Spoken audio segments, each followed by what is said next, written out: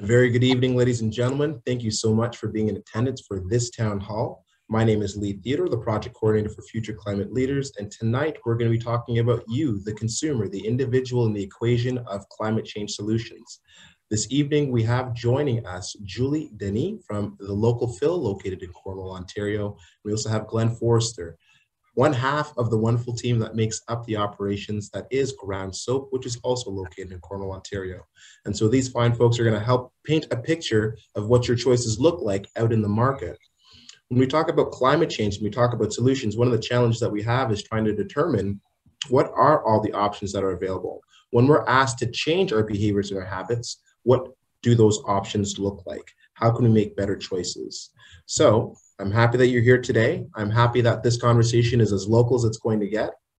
And if there's an opportunity to be interrupted, we have a wonderful technician on the back end to ensure that you folks at home are going to be taken care of. If you have any questions, that question period will take place at the very end of this conversation, probably about 15 minutes out. So be sure to sit on them for a little bit and enjoy this conversation. Tonight, I'm going to start my conversation off with Julie. Julie, tell me, who are you? What is your organization and where are you from? And then we're going to keep this conversation going. Hi, everyone. My name is Julie Denis. I'm from the local Phil in Cornwall. We're located at 1515 Pitt Street. We share the building with Summit Health and Fitness next to the Brick. And we're your local refill and sustainability market. Fantastic. Now, moving down to Glenn Forrester. Glenn, who are you? What organization do you represent? And where are you located?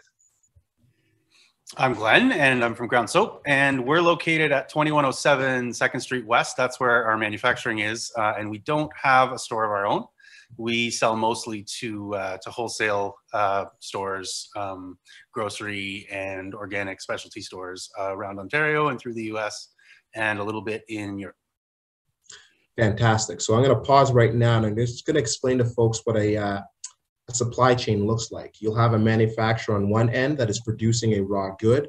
That manufacturer is then going to move it down to a seller, a middleman, a middle person, an entity called a wholesaler. Wholesaler is going to have retailers. Retailers, like our lovely Julie, are then able to pick from different products that are available and then sell them to us, the consumer. And so when we think of the grand scheme of a supply chain, and we've got a producer that is maybe producing products that are not sustainable, or maybe they're producing in a way that isn't sustainable. There are certain methodologies that we have to take a look at in terms of our supply chain. How can we push back? How can we ask for more? So moving from the manufacturer side down to a wholesaler. Glenn, when I'm thinking about your product, Ground Soap, describe to me, how did it start? Why does it exist? And what role do you play in the grand, sustainable ecosystem of choices? Well, it started many years ago, 13 or 14 years ago, with my wife, Angela. And she was just looking for sort of a career, I guess. She was doing something at the time that wasn't really, satisfying her. And this was something that she had always wanted to do, one of those sort of, this would be my dream kind of thing, but didn't know how to do it. And so, talking about it once, we kind of thought, okay, well, it's something that's possible. And then about 6 months later, it became a reality, and we've been at it ever since. And the idea was that the product she would produce would be a little different than what was available commercially, in that it would be made with really, really good ingredients, and that it would be, as high quality as she could possibly make it. And that the recipes for the soap in the end would, there would be an interesting offering. There would be a bunch of different things, but the idea would be that everything would be based in ingredients that were grown from the earth. So basically all vegetarian, all things that were, just sustainable and able to be acquired in a way that was sustainable and that would deliver to consumers a really good product in the end as well. And that was kind of the whole goal. And so we've been sort of pursuing that ever since, and trying to find ways of doing that creatively. 13 years ago, I think we looked at climate change a little differently than we do now. And I think that, us particularly, we're in a position now where some of the things that we always dreamed of trying to do, we can start to do that because our scale is just a little bigger. And so we can ask, like, when you're starting, you can't ask things of your suppliers or of your supply chain. You know, you're just part of that and you don't have much say in it. And I think the more leverage you get, the more you can sort of consider trying to affect that a little bit. And so that's where we're at now, is we're starting to think about things that we can do further to make it even better, you know, to what we're doing even better and even more sustainable as we go forward. Thank you for that. I'm going to come back to you in just a moment. Oh, well, there's Steve. our manufacturer, Steve. Hey, guys. So sorry. So this is Steve from Etsy. We'll come back to you in a second, Steve. I'm going to go back up to Julie. Julie, I'm interested in knowing about the local film. Why did you start it? What are we trying to achieve? And what's the benefit of your location? What's your story? So how it came about was I had been an interior designer for 20 years, and just as the years went on, I noticed how much as a consumer we would just buy things to you know, well, in the interior design field, it was basically beautifying your space. So there was a lot of waste created, and we would just buy things because we wanted to keep up with the Joneses, or we wanted something nicer when everything we had was perfectly fine. And the more I matured and the more I saw that, and I was just embracing the minimalist in my life, I just saw that I was being overwhelmed with all the waste that we were creating with the renovating and so on. So I said, okay, that was it for me. And after 20 years, I thought it was time for a career change. So I did speak with my husband, and he said, do whatever you want. And I had already started refilling and driving to Ottawa which wasn't very sustainable, but it was my only option at the time. So refilling my bottles in Ottawa at a store very similar to ours. And then I asked my husband, you know, is it okay if I do this? And how about this if we do a store similar to the one in Ottawa? And he said, let's do it. So timing was perfect. I saw a hole in the market where, you know, consumers were really looking to embrace the, you know, sustainable lifestyle. So I thought, I'm going to give them a place that I love in Ottawa, close to home.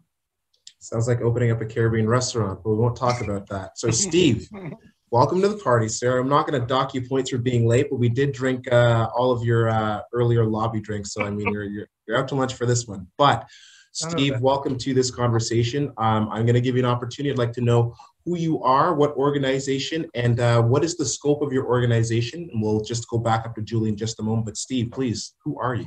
All right, did we already have a conversation about your bow tie and fantastic jacket? Buddy, that conversation happens towards the end. You didn't get to find out the itinerary, but yes, we can certainly talk about the bow tie. All right. We'll talk about it later. So Etsy stands for Everything Touches Everything Else. And it is an organization, a business that I started with my friend a few years back. And I would say, like, where did it actually begin? It probably began through a combination of experiences. One, being an avid whitewater kayaker. So if you are into whitewater kayaking, you know that springtime is when the water is beautiful. It's cold, but it's super high. And I like to surf on big river waves. And the waves are the biggest in the spring. One spring, I was trying to stay a little more local. I'm originally from Toronto, so I was in downtown Toronto. Where do? You go to the Don Valley, you go to the Credit River, all the things around the edge of Toronto. And what was happening in those rivers, it boggled my mind. They were full of plastic. So I just missed the big high flood. And I came back a little later and I saw, like, it's crazy the amount of plastic in the trees. Like, crazy. In the trees? Yeah, in trees, because the water had been up into the trees and then it receded. And I still have some pictures I can show you guys sometime. It's crazy how much plastic flows through the trees, because spring flood brings all the wonderful water, but it also brings all the trash. And so it was things like that. It was being up in the Northwest Territories. I was lucky enough to be a guide up in the Northwest Territories for a period of time, running big trips. And it was always weird to me. I felt like I was traveling, as I would describe it, in a Gore-Tex bubble, meaning like Gore-Tex is like the material of jackets and stuff like that. We were not living off the land. We would be bringing all of our food and we would package it in plastic. because of bears and things like that, we could not carry garbage because we'd be on trips for like 30 days at a time. So you couldn't carry your garbage. So you end up burning the plastic partway through the trip. Seemed totally the antithesis of what we should have been doing. It didn't make sense. So this stuff was all in the back of my mind through the years. And I remember in university talking to my friends and saying, if you want to make a change, stop talking about NGOs. Nothing against NGOs, but it was something that kind of drove me crazy because everyone at the university I went to wanted to graduate and start an NGO or work for an NGO. And I'm like, why not start a business? Because if you start a business, you can make change super, super fast. And you can get people to vote with their wallets, to take actions. And if you make it exciting and interesting and all this sort of stuff, then that's how you do it. So jump ahead. It's like 2017. I had been doing stuff in the music industry. I've been doing all sorts of stuff. I had an MBA, all these cumulative experiences. And I found myself kind of at a crossroad. And I'm like, what the fuck am I going to do next? Sorry, I shouldn't be swearing. I'm like, what am I going to do next? I don't know. And my buddy and I had both had some experience selling stuff online. We're like, let's sell some shit online. And then we started to look at what we wanted to sell. And I started to realize, man, if I'm going to assume, let's just assume my business is successful, right? Mm-hmm. If my business is successful, it's one thing to buy a product that isn't good for the environment. It's another thing to create tens of thousands, if you're lucky, millions of products that are not good for the environment. Mm-hmm. And when we started looking at things, we were like, okay, we're going to drop ship. We're going to get stuff overseas. And I started to feel sick to my stomach. I'm like, this is not what I want to attach my name to. This is not what I want my legacy business to be. This is not the business I want to pass on to my kids down the line. I want something that actually makes a difference. And so all these experiences through my life, these canoe trips, seeing the plastic in the rivers, coalesced to what I thought was like a really great opportunity. And that would be to rid the world of single-use plastics. And then since then, we've gone even further. And this is where it'd be great to talk to Julie at some point, because to me, the real issue with single-use plastics, which ties in both single-use plastics and carbon emissions, is one single ingredient that is in almost every household product, in almost every product in Julie's store. And there it is. It's water. Water is actually, to me, the root problem. You get rid of water, then you get rid of plastic and you get rid of emissions. Because even like when you go to a fillery, you are still getting dish soap that is 70 to 90% water. You remove the water, all of a sudden you're massively reducing emissions and you're also getting rid of plastic. So that's kind of my thing, my excitement, my focus right now is concentrates. How do we get rid, like almost like twisting our brains around, Mm-hmm. Plastic's not the problem, water's the problem. How do we get rid of water? Then we do a 1-2 punch and we get rid of plastic and emissions. So there's my long diatribe. You brought it in. Now, I think you said Eti once. What does Eti sell? So we sell alternatives to single-use plastic, largely in concentrate form right now. Dish soap, hand soap, all-purpose cleaner, toothpaste, shampoo, conditioner, lotion bars, courtesy of my friend Glenn over there. All these kinds of items. Lip balm, also courtesy. Consumer-based items, then. I'm taking it. Things that I'm going to be using. Items. Okay. Yeah. So now I'm going to go back up to Julie because I'm interested. All of you you folks are like champions within your respective spaces, but you came into that moment because you recognized something. So what I have learned through my process in this project is everybody enters into this conversation, into this train of thought at different points. What inspired you, Julie, to get involved? What inspired you, Glenn, to get involved? What inspired you, Steve? So that came out in your stories. What the task is and the challenge is for the average person is to come into a moment of their life to say, you know what, this doesn't agree with me. And then they begin the journey to say, what else doesn't agree with me? How else can I become a better person to get closer to that sense of like self? So Julie, you said that you enjoyed going up to Ottawa, shopping at this particular location, and this particular location served a need in your life. And you felt that you wanted to bring it back to our community here. So through the lens of you, what is it that it was the waste of being in your own industry and seeing that waste, and then in your own life choosing not to be wasteful, and then exporting out that idea of, well, if I'm getting a good kind of habit out of this, how many other people can I get involved in this? Why did you choose to be a retailer? Why did you choose? Because the amount of education that I'm thinking of the person who walks in on day one and doesn't know anything, is there a relationship value in terms of taking somebody who doesn't know about sustainability to come into your shop? Like, what makes you get up and go to work every day? So there's a lot of answers here that I need to spit out. So one is the good part about having new customers come into the store, new consumers, is that these people are ready to invest in sustainable retail. The issues on climate change, excess water waste, unethical labor practices are much more salient, and the customers are tuned in.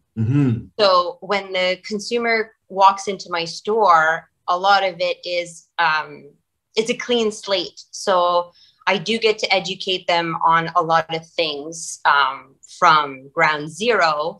I do have to fight a little bit with the greenwashing, because they'll say, well, what about this? And what about that? And, you know, this company is supposed to be really good. And it's like, a lot of times the wool has been pulled over the eyes. And so we do a lot of educating. So, you know, what products can replace products that we're already buying that are plastic. And that's the majority of the store, is that the store is, you walk in, you bring containers. If not, we have some that are there for you.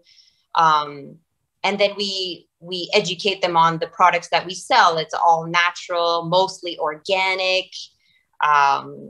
You know, there's concentrated products, there's organic olive oils, and so on. So it's hugely an educational thing. So what makes me tick is getting to that fresh person every day, and, you know, starting a relationship and getting them educated from the get-go. You know, just don't fall for all the greenwashing. Let's go right to the root.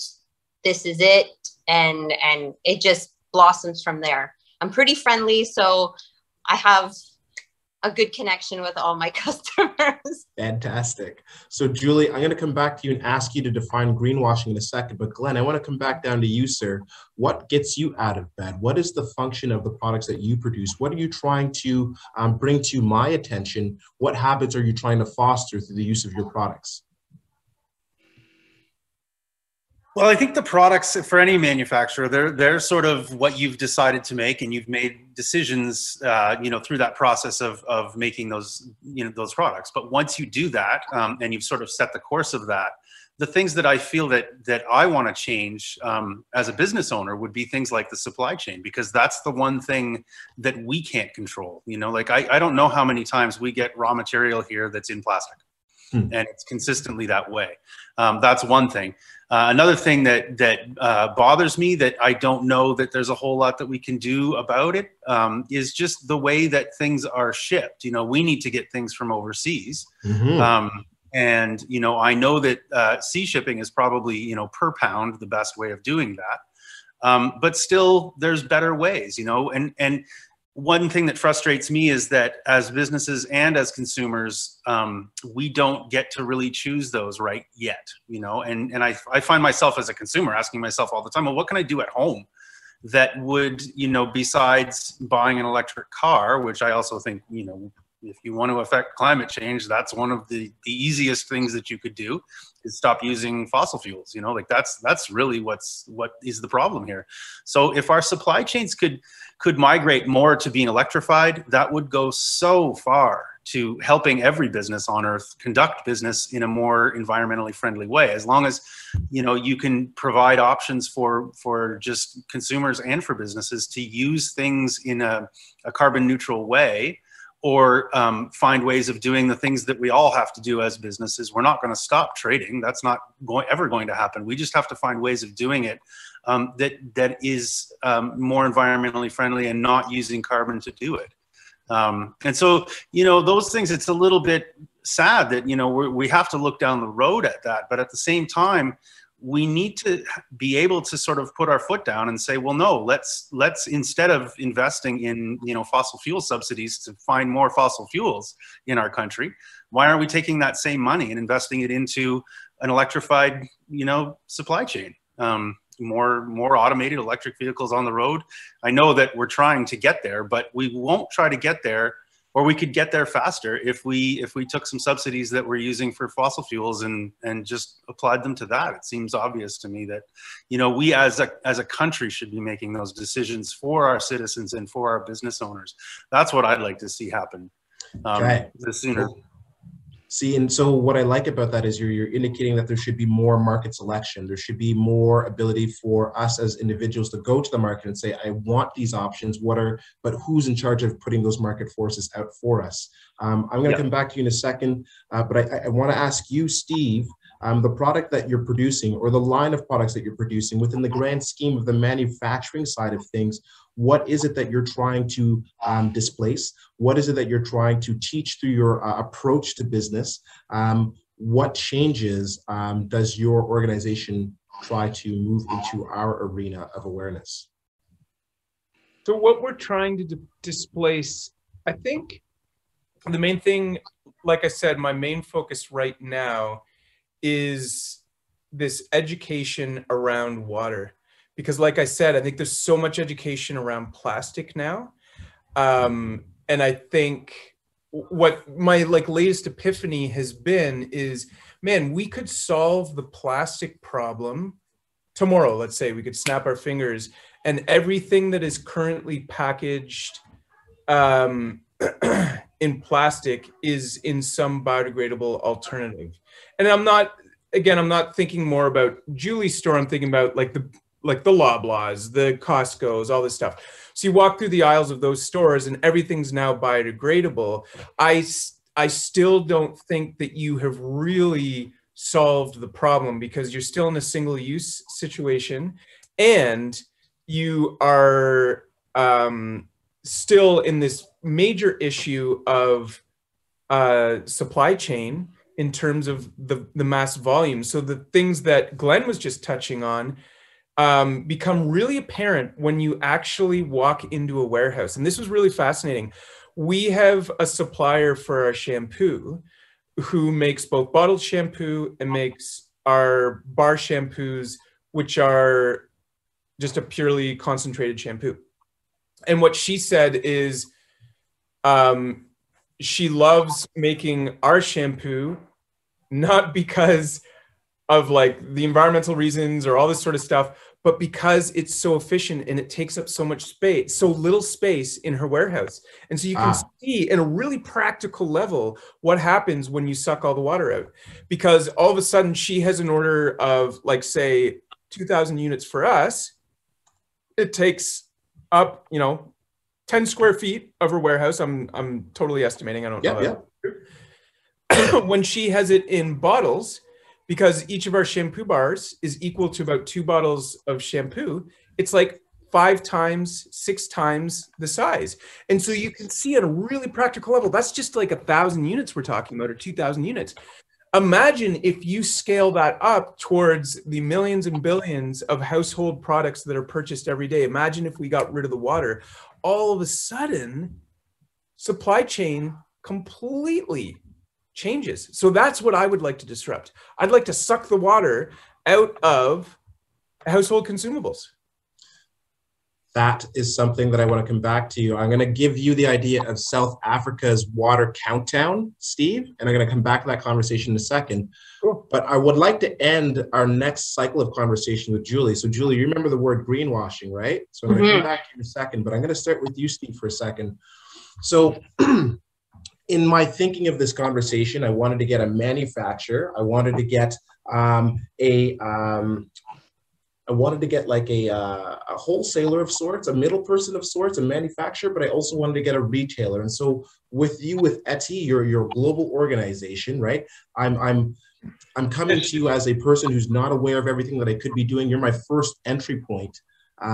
what are the things that I as a consumer should be aware of, like beyond just Etsy? Like how do we make this not just about your product, but a way of living? What are some things that a person should be aware of and approaching with in mind in terms of the environment, in terms of finite resources, in terms of being sustainable? What would you say to me to help encourage me along the path? Simple daily actions, meaningful lasting change. Do not blame yourself. Put more pressure on corporations and on government institutions. I think recycling is a perfect example. Let's talk Bath and Body Works. This is something we've been talking about because Bath and Body Works, I'm going to call it a large organization. They are famous for their seasonal hand soaps. So we're coming up to the holiday season. They're going to have holiday scented hand soaps. Pumpkin spice everything. Pumpkin spice everything. You got it. And then their Christmas soaps and all this sort of stuff. And each season they're going to come out with a different one. And each of those are going to be packaged in a plastic container. And if you flip over the bottom of that plastic container, you'll see a recycling sign. And as a consumer, you'll be like, great, toss it in the recycling bin. But it doesn't get recycled. Why doesn't it get recycled? Because the pump tops themselves are not recyclable. And if the pump tops are attached to that plastic bottle, the whole thing goes to landfill. And so that, now, the first conclusion you might draw is, oh, it's up to the consumer to remove the cap and put it in recycling and put the other one in the trash. I don't think it should be up to the consumer to do that. I think that there should be way more pressure and expectation on the business source. Yeah, it's got to go to the source. So that's what I think. Again, simple daily actions, meaningful lasting change, meaning don't put all the pressure on yourself as the individual to make the change or to do everything all at once. Start with one simple thing. So an example I would say is, hey, support us and support ground soap and start with a lip balm. Everyone uses lip balm every single day. Just get one with a paper tube. It's not a massive change, but it's a simple daily action that you can start. It's just like changing your diet. You know what I mean? Mm. And then the other thing is don't blame yourself. Put more pressure on the corporations and the government. Thank you. Now, Glenn, I'm going to come up to you. One of the things that you said, you folks have been doing this for about 13 years, roughly. What kind of knock-on effects have you seen within your own life in terms of going about producing the soap that you produce and seeing the benefits and who's been using them? What kind of things come into your world that you stop and say, okay, I've got to reflect myself on what it is that I'm doing? What's the knock-on effect of kind of being in this kind of environment, trying to build a sustainable approach to things? Well, yeah, I think it's just that being in that environment forces you to think about it. And so you are thinking about it both for your company and your customers, but you're also thinking about it for yourself. And that allows you to draw some lines between things that you maybe wouldn't have drawn before, and see some things that are being overlooked that you wouldn't have seen before. And I think that happens all the time when I look at, you know, the things that we do or try to do and then uncover from that. And so, yeah, we just sort of react as we go. But it's, I wouldn't say there's any sort of big effect that I've seen from that. Just it is a daily thing where you look at something and you go, wow, that's wasteful. And how could we change that? And I think the idea of how could we change that, I love Steve's idea that, you know, it's not about the person. It's not about you should feel bad about not throwing something in your recycling or for buying something that wasn't recyclable. It's that it's not up to you. It's what you go and get at the store is what's at the store. We need to make what's at the store sourced better and more sustainable. We should make it not allowed to have things in packaging that is totally unsustainable. And like Julie's operation is fantastic for that. I mean, think about how much deferring of plastic you can do just by doing what she is allowing people to do. That's the ideal thing. Everyone go shop there because that's what you should be doing. That's the first thing that you as a consumer could do, I think, you know, and it's stuff like that. And those are the kinds of things when I see that, I'm like, good, that's exactly what we need to be doing. When I look at the challenges we're all faced, those are the kinds of things. We need to give people better options. People are busy. People are doing their things all the time. And we can't expect them to constantly be looking at it from our eyes. That's not the job. The job is to, you know, give them options that are much, much easier to do the right things every day. Fantastic answer. So I don't even have to be here as the host. Glenn has allowed me to segue right back up to you, Julie. It's like we planned this, guys. Well done, Glenn. So I left you last with the word greenwashing. So I want you to do two things in this conversation. I want you to define greenwashing for me, a person who may not know, but also I want you to tell me how many pieces of plastic you've displaced. But then I also want you to tell me as a consumer, when I walk into your shop, if I had to know one thing to think about, what question your purchases? What is the one thing that I should be thinking about when I leave your shop to be like a more mindful and awareful person? So greenwashing, how many pieces of plastic have you like totally diverted? And what should I know as a consumer? Okay, well, you gave one answer away, so that's good. So greenwashing is basically a marketing strategy that big corporations can get away with. A lot of the little symbols, that chasing triangle or the chasing arrow symbol, a lot of it is not regulated by either the US or Canada. So a lot of companies can put those little symbols on plastic packaging and get away with it because it's not regulated. A lot of it isn't. And I feel so terrible that people find that little chasing arrow symbols as a comfort blanket, knowing that it's going to be recycled and it's going to be taken care of. And I can buy this product knowing that it's going to be recycled, when we definitely can't recycle our way out of this plastic problem. And I know this is a climate change meeting. However, plastic is really dear to my heart. And with that being said, we have diverted up to now, and this is only the refillable products. So I think we're up to just about 50,000 pieces, but that doesn't include any of the, the dishwasher pod containers that we refill, the spice containers that we refill. So we're way up there. That's basically our shampoo and detergents. Let me pause you for a second. Can you say that number again, please? We're about 50,000 on shampoos and detergents. And so 50,000, I'm thinking like one person, every person in Cornwall has been able, like, that's a big number, Julie. Oh my God. Let's make it go up. Yeah, absolutely. All right. So now I've got that excitement out of the way. I walk into your shop and I'd like to start my journey, if you will. We're not going to talk about the top products to purchase, but what kind of mentality should I be leaving your shop with so that I can continue in this kind of process of thinking? You will leave the store knowing that you've done something good and that you have hope that what you're doing and your purchases are you're going in the right direction. So my advice to everyone, like you've mentioned, is that question everything. So question your purchases. And to go back on what Steve said a little bit, is that I don't want to put the blame on the customer or put the onus on the consumer. However, I would ask that everyone be a little mindful when purchasing something. Can I get this refilled, or can I get this in a biodegradable container? Just think about things before you just, robotically go to Walmart and pick up Tide and blah, blah, blah. So just think about purchases before you do it. Wonderful. So my friends, we're looking at 7:33 on my clock. So I'd like to enter into a bit of a conversation together, okay? So we're just gonna hop in and just talk to one another.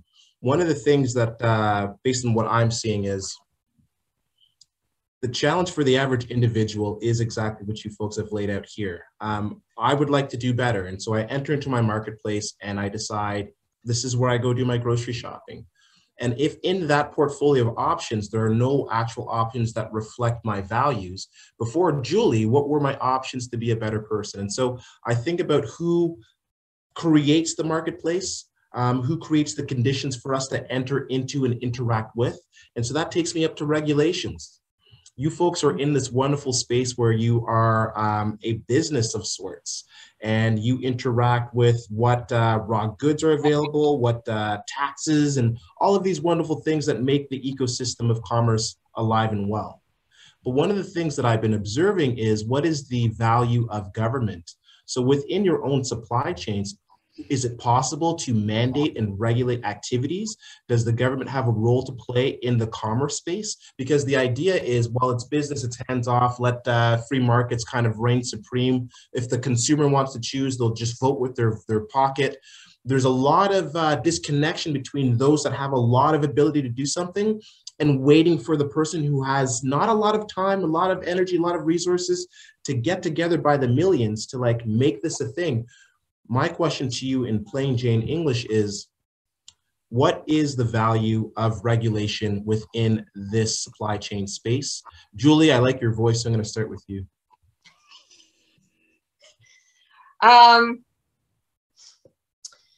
You know, I feel, I'm not sure if I'm going to answer this question properly, but I feel the government, and I'm going to put my filter on, but that the government can do a lot more than they're doing. Greed is really frontline on this. And although we're doing a lot on our end and doing what we possibly can, I think, like Steve said, that problems can be solved like this. And this whole, to an extent, the climate change issue can be resolved fairly quickly if people up there and over there would step in. Thank you, Julie. Appreciate you. Steve, and remember, this is a family-friendly programming, and I'm with you in the hot boat, Steve, and I want to use all of my bar words, but I want you to give me an idea of what regulation, what kind of assistance there should be available, or what the shape of things could look like if we make the best choices available to us. What do you think we could be doing better? Could the government be stepping in? What things do you see from your vantage point that could be improved? From government standpoint, here's the thing. I don't know on an environmental level what the government can do, because to be honest, I haven't really seen it. And I don't mean that in like a really harsh way, but I have no clue, because most of what we've done has been on our own. We've had some granting opportunities, which I think has done a little bit. But the legwork, and this isn't patting myself on the back, this is the people that I've worked with and all this sort of stuff. The strides that we have made have been largely on our own. Now, what I do think that, or what I have seen the government do, is respond to a global pandemic. And in a matter of a year, they have been able to make, where are we at now in the province of Ontario?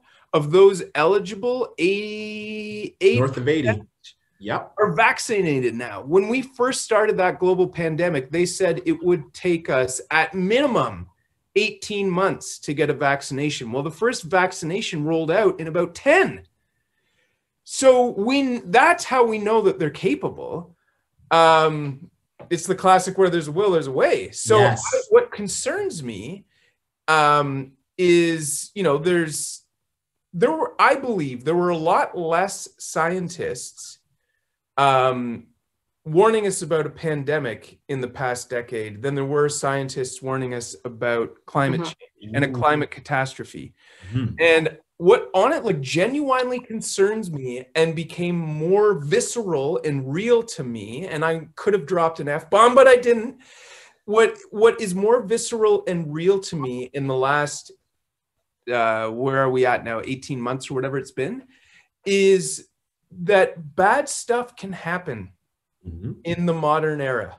You know what I mean? It was like, oh, World War II, it's way past us. Nuclear warfare, it's way past us. That's not happening. We're in the bright new era, and then we get hit with a global pandemic. And this generation is hit back now into the reality that this stuff can really happen. And some massive climate catastrophe, I think, could happen and could potentially be worse than the pandemic. And look at what that has done. And so I believe that the government has the ability clearly to rally and make a change, but I'm afraid the government is reactive, not proactive. And I'm worried that it's going to be, I don't know about too late, but a lot of damage will be done before any major action is happening. I agree. Mr. Glenn, to you for the F-bombs that Steve totally avoided. What are your thoughts? What are the things that are missing from the equation to help foster this reality that we can have climate change solutions in the present time versus waiting till we have expired situations on our hands to deal with? So what are your thoughts in terms of what could be better applied to our society, whether it's government or not, or what have you? Yeah, I think those two entities are quite different. Corporate society or corporate entities and government. They act completely differently. One is, almost in opposition of the other. And at the same time is meant to facilitate the other. And, we have a situation now with climate change where, I don't know if anyone watched the intro of the COP26 thing a couple of weeks ago. The State of the Union here is, if you believe that, which I hope you do, is almost a disaster at this point. And what they're saying is that it's sort of nebulous what's happening, right? We have fires, we have floods, we have all of these things that we can see. And here, sitting in our nice little Cornwall, Ontario, we don't necessarily feel the effects of that, right? We can see it on TV. A lot of places they are feeling it. There are a lot of places that are going to be underwater soon. Their houses are going to be underwater. Where they live will be under the ocean. And that's something that we all have to sort of square and have to go, well, where does that leave us? And where it leaves us is with a bigger problem than climate change itself, I think. It leaves us with a world where we are going to have, a fifth of the world migrating, moving, looking for a new place to live. And what do you think that will do? When you look at, a lot of people's attitude towards immigration in the United States, any immigration is horrible for them. They just think that that's a, an offense. And it's like, well, that's only the beginning of a very, very long immigration story on this planet if we continue. And, so we all have to get very used to that. How can governments help that? Well, I go back to where the problem is. Why are we still stuck here? And it's because there are certain corporate actors who are using the playbook of the cigarette industry, just sow doubt, pay your own scientists and sow doubt in the science to just keep it going long enough to make another few $100 billion. And I mean, is that worth it to all of us? Is that really what we all want? Is that really what serves us so that we can drive our, internal combustion engine cars a little longer? I just don't see how we can do the math, even as individuals, and come out with a conclusion that says that no, now isn't the time that we need to be doing something about this. Now is the time. We all have to ask ourselves, do we put pressure on our governments? Do we put pressure on our corporations? I think you've got to look at the ignorance of those corporations, the oil and gas industry, our own governments for still sponsoring that. I mean, why are we doing that? Why is it being done in our name?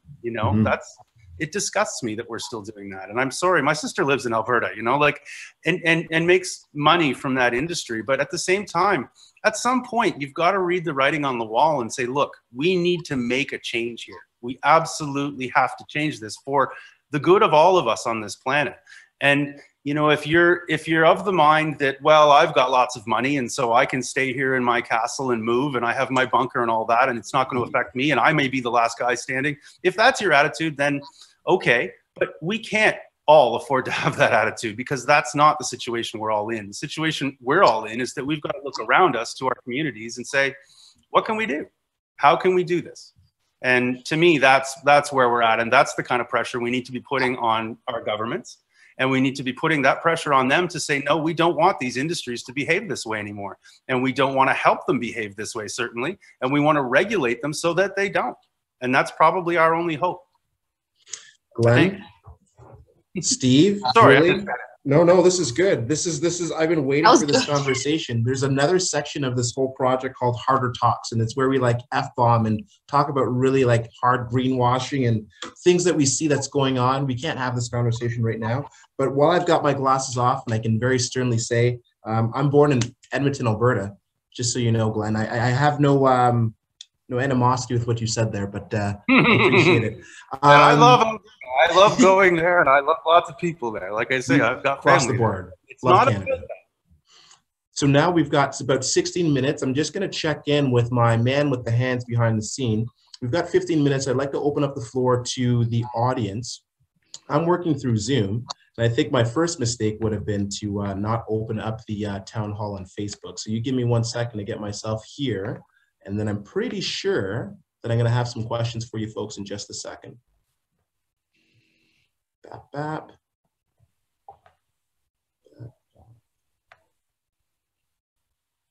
Wonderful, wonderful, wonderful. All right, so let me just make sure that I don't have any comments in the Zoom box.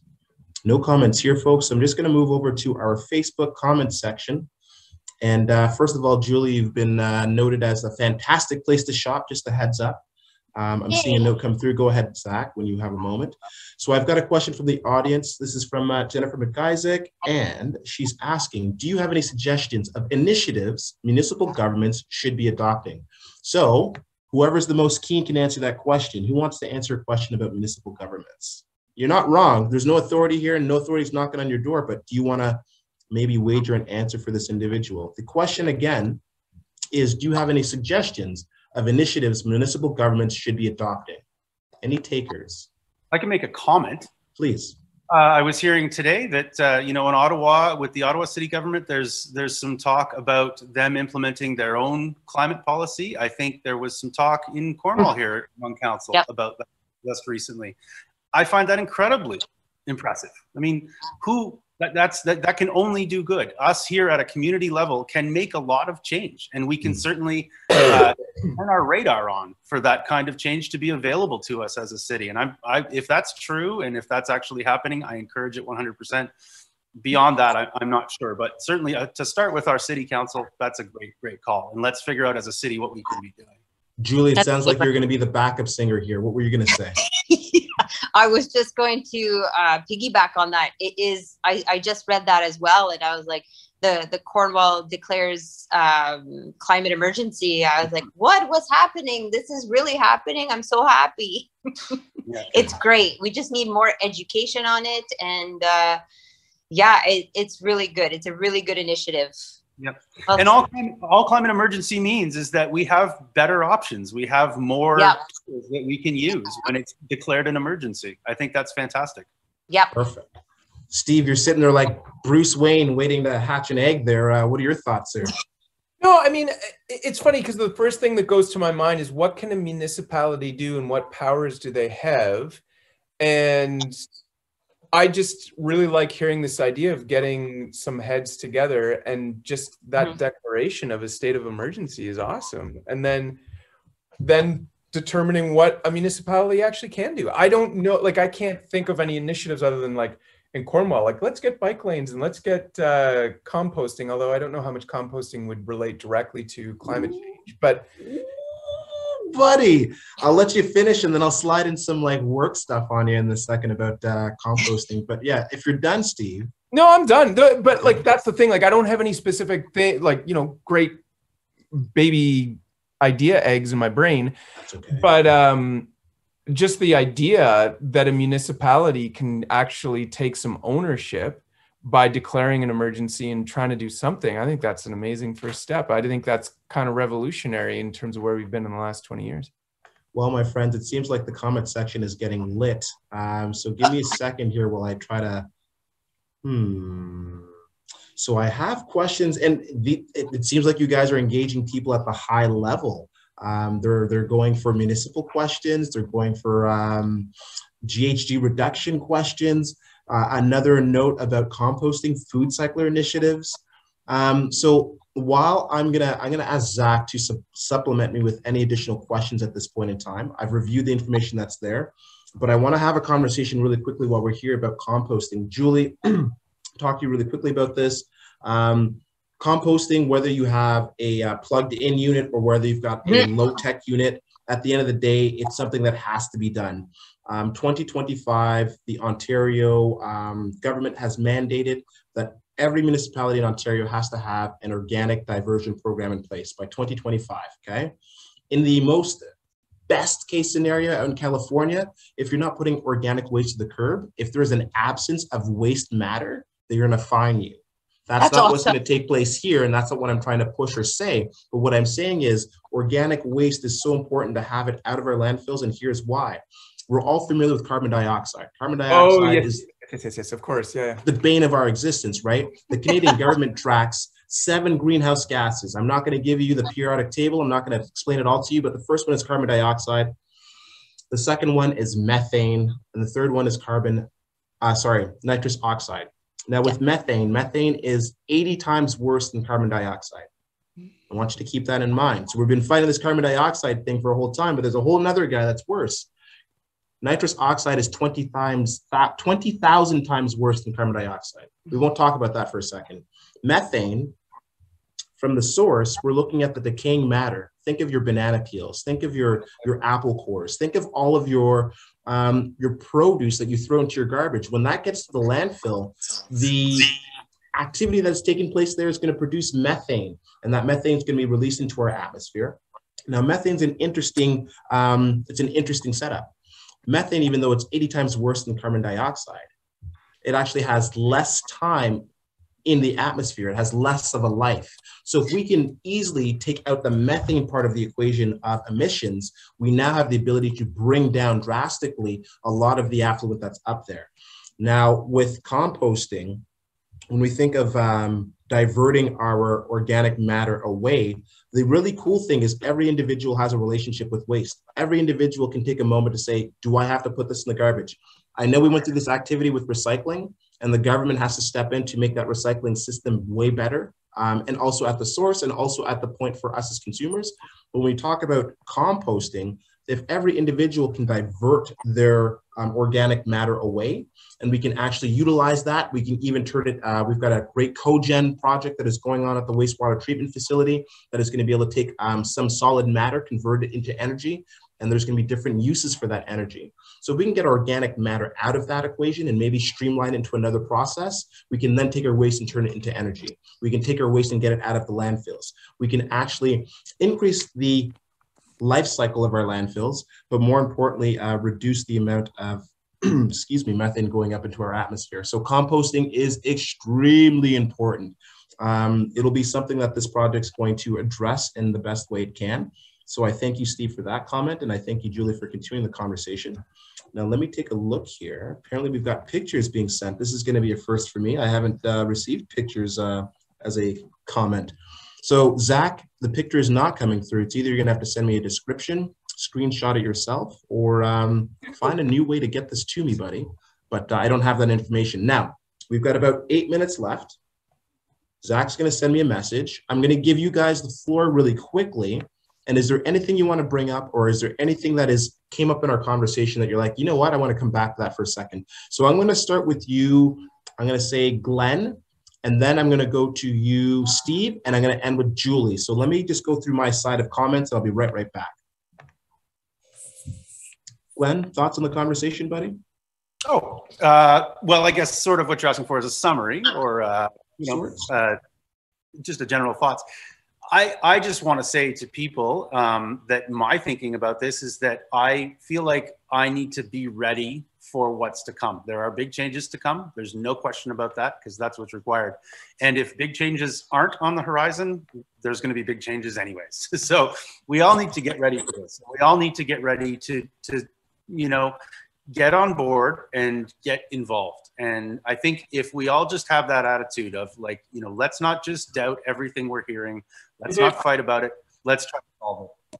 That's what I would say, because so much of this in our modern world seems to be, we tend to argue about everything, and we tend to look at all the sides. And I think that if people could just, look at the reality of what we're facing, this is a common enemy, and we should all see it that way. And that's just, the way that I kind of feel about it. I just hope that I can bring some of that to this community whenever possible, is that, none of us are wrong.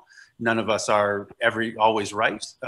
We should all be able to just talk about it and find the best ways of getting the information across to each other and sharing it and staying a strong community throughout all that.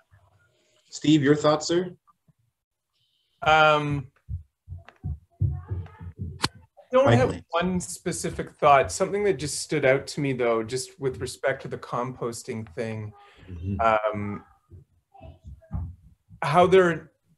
how we can turn more waste, almost like even redefining how we look at the word waste. Do you know what I mean? Like, like a redefinition of waste, because there really is no waste. And if you go into a natural setting, you'll see there is no waste. Like you think about, yeah, you think about the tree that falls in the forest, and what's the term when it's almost like a nursing tree or something because it births other things. Nursery. Like yeah. More we can adopt that mentality at the personal level, at the community level, at the municipal level, like really reworking the way we look at waste, I think we'll have it made. And get rid of water from your... Water's going to be the next big thing, guys. It's not a joke. So when, Steve, you say that now, and I know what you're saying, and I hope that I don't have to sit in front of a screen in 5 years from now and say like, hey, Steve, let's talk about the water shortage. But we're supposed to talk about the water shortage in Africa, the South African, the countdown. So we might close on that in a second. Julie, what have you noticed from this conversation that you've taken forward, or maybe something you want to revisit? I guess maybe if I can leave people with something is that this whole thing, this whole climate change and the issues around it can be overwhelming for a lot of people. So I think if you just start small and just do little changes, I know we're all at different levels in our waste reduction game, or maybe we're not in it at all, but just start with something small. Don't be overwhelmed. You know, you could start with just paper towel, just not buy paper towel anymore and just go back to cloths or something simple, you know, just there's different ways just not to be overwhelmed with it. Just little baby steps. Very good. Okay, so I'm going to take an opportunity because this comment came through. So apparently we've got people within the Prescott-Russell area, and they're in the process of joining the Partners for Climate Change Protection Program. I will tell you that the City of Cornwall is also considering that as well. Be sure to follow the City Council as they move through this process of the Climate Change Declaration. That's my piece from the comment section. I've got about 4 minutes left on the clock. What is it that I want to leave you fine folks with? I want to let you guys know that we have a survey that's out and about. I'm sure that you guys have taken the time to do it. If you have, thank you. If you've got people coming through your areas, remind them that this is an opportunity. It's a rare moment in my experience of being a resident in Eastern Ontario. It's very rare when the institution comes to the public and says, what are your thoughts? What would you like us to know? So this survey is an opportunity to provide folks with a conduit to give information. It'll be used and considered, but this is an opportunity for us to dialogue. Beyond that, we've got a website that's coming out. Now, when we talk about greenwashing, separate conversation, on this website, we have what is called a carbon calculator. And the carbon calculator is meant to help people on their journey, whether they're beginning their journey or they're in the middle of their journey, just to give them an idea and a sense of what the relationship is with their emissions. That website will be available soon enough. Beyond that, my friends, I've got a town hall tomorrow with a climate change professor from Carleton University. So as much as I love you fine folks, one of the great challenges of this project is to find people that are specific to the actual climate change issue. So if you're interested in the conversation that was taking place today, make time tomorrow night to have this conversation again. And by have the conversation, show up with some popcorn, take in the information. And so this is what it's all about. The more that we are comfortably talking about things, I haven't been able to sit across from you guys and point at somebody and say they're wrong.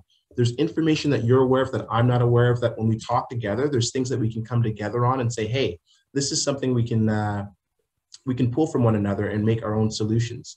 So I want to take the last 2 minutes to thank you all very much. I've got Glenn Forrester representing one half of the fantastic team that is Ground Soap. I've got the mighty Steve Rebel. I'm going to call you Rebel. I know it's not Rebel. Not even close. Not even close. It's good enough. I like it. You know what? I've decided to go with Rebel because it's so much easier. Get a tattoo. Steve. So that's Steve from Etty, who's been available to us. And then we have a local homegrown hero insofar as Julie Denny, who's come to us from the local Phil. I hope that you folks take the time behind the scenes to have a conversation. I think there's some great things that are going on there. I'm going to take an opportunity to plug the River Institute. Wait, there's a button for this. 1 second, guys. The River Institute, folks.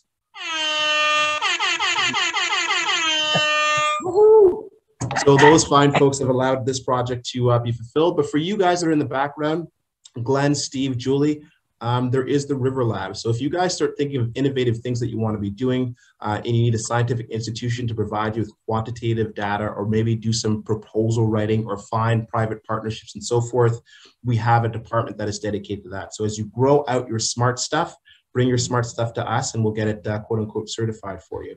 Are there any questions for the guy in the red jacket and the fancy glasses? No? Fantastic. So on behalf of Future Climate Leaders, thank you for addressing our awareness and helping us make choices so that we can make good actions and change our behaviors to be more in line with the planet. My name is Lee Theodore on behalf of Future Climate Leaders. I'm so happy you've taken the time to listen to us, and I hope that you tune into the next one. And until then, I hope that you question your purchases and you carry the planet in your thoughts. And other than that, stay aware, my friends. You guys can get out of here now. You guys, I'll bump into you guys soon. You guys are amazing. I'm so happy. This is our local meeting, guys. This is great. Thank you. Take it easy, guys. Bye-bye. Awesome. Thank you. Take care, guys. Bye. Bye.